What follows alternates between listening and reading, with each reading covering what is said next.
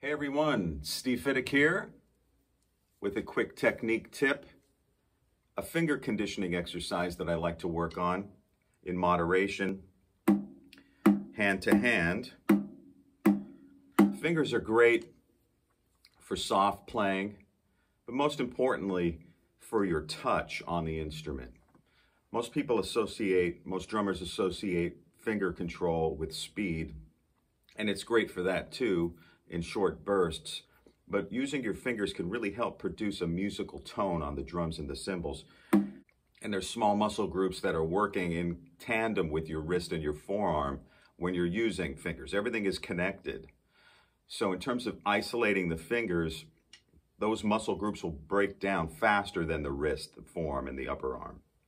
So one thing I like to do when I'm working on my fingers is to just freely improvise on the drum or on the drum pad. Improvise rhythms, set the stick in motion with my wrist, and then dribble with the finger. So in the right hand, it's a combination of these four fingers moving against gravity into the palm of my hand. In the left hand, it's my index finger. Joe Morello used to call this the trigger finger.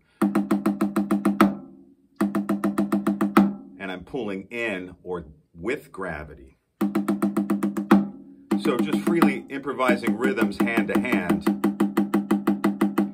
with the wrist, setting the stick in motion with the wrist, dribbling with the fingers,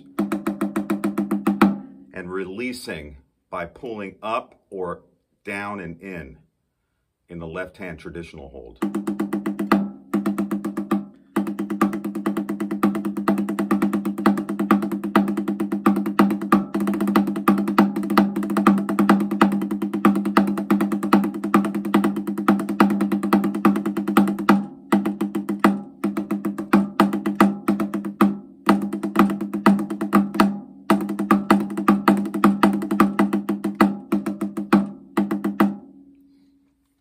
I hope this helps, and until next time, stay well and thank you for watching.